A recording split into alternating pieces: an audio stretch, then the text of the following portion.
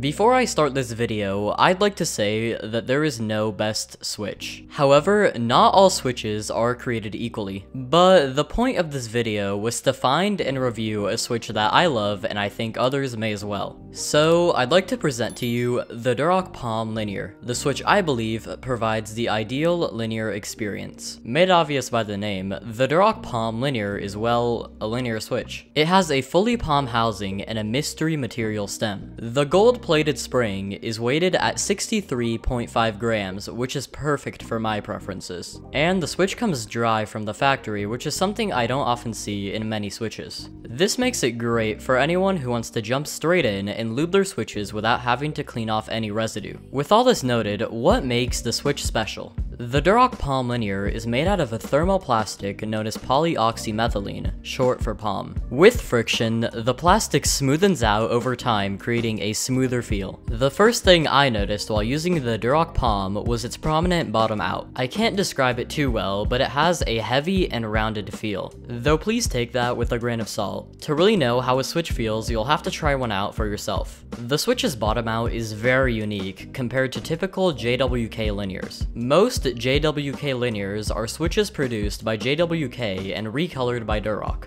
Different colors and spring weight are the only differences shared among these switches. Because of this, JWK Linears feature a very generic and dull bottom out. Aside from that, Durock POM Linear switches don't require switch films. The switch's housings are already so tight from the factory that switch films aren't necessary. This is a huge relief because it avoids the time filming takes and can save you a couple bucks. Stem wobble is a phenomenon caused by loose switch housings. Taking a look at the switch and wiggling it in the north and south direction, you can notice that it does not show much stem wobble. But when compared with other linear switches such as alpacas or Gateron yellows, they show higher amounts of stem wobble. With all the benefits the Durock POM Linear brings, it does have to come at a higher price point of 70 cents per switch. I know this is a bit pricey compared to other JWK Linears coming in at 55 cents, or Gateron yellows for only 23 cents a switch, but considering what the switch offers, I think the steepened price point is worth every penny. You're getting an already smooth stock switch and an even smoother lube switch that doesn't require filming for only 70 cents. On the topic of lube, let's see how the switch compares stock versus lubed. Under the G key is a stock Durock POM, and under the H key is a lubed Durock POM.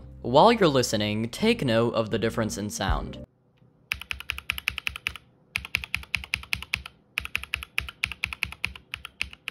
As you can hear, Durock POM Linear switches heavily benefit from lubing. You can really feel the difference when typing with lubed switches. Overall, Durock POMs are a great linear switch for those looking for an enjoyable typing experience. They have no need to be filmed, and you can choose to enhance them with a bit of lube. Though tell me your thoughts about the switches in the comment section below. In a few seconds, I will be playing a full-length sound test of lubed Durock POMs. Though besides that, thank you for watching the video. Please consider subscribing if you haven't already, and please like the video if you enjoyed. Again, thank you for watching, and I hope this video was helpful and or informative.